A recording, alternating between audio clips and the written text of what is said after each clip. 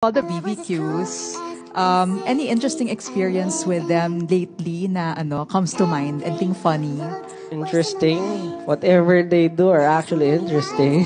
Na, Siguro po alam niyo yung BBQs and siguro yung relationship ko with them. Sobrang napapansin ko, we understand each other in a very different way and very deep na parang I don't have to post anything. I don't have to, alam niyo yun, na magsabi pa ng kahit ano. Parang gets na agad nila yung kahit konting expressions ko pa lang, alam na nila kung ano yung ibig ko sabihin. They're very matured, they're very, syempre, understanding, and nakita nila kung paano nag-grow, and at the same time, nakikita ko rin paano sila nag-grow.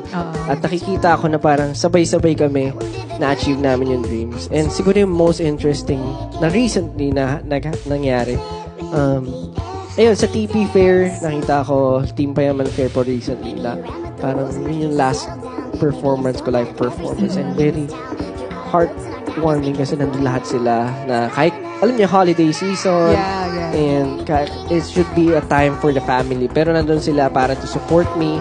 And of course, yung mga postings nila lagi, kahit yung mga nasa bahay lang na hindi nakapunta sa live, nakikita kung paano nila ako pinapasaya. And of course, I have my, kasi parang, dedicated server for the fans. So, nakaka-interact ako sila doon. Every day, sobra, malala yung, nila, kabaliwan nila. And of course, yung, alam niyo yun, yung good vibes na binibigyan nila sa akin. It's good na parang everyday you can turn to a group for siguro comfort. Yes po, super. Malaking tulong sa akin yun na, especially for the times na I'm feeling down. Alam niyo yun, na hindi naman araw-araw masaya. Yeah. Pero, because of my BBQs and of course fans, parang nararanasan ko talaga na ma-comfort with their words and yung mga simple gestures nila na nagpapatawa sila, and of course yung talagang pag nakaka-receive siguro ako ng compliments from them.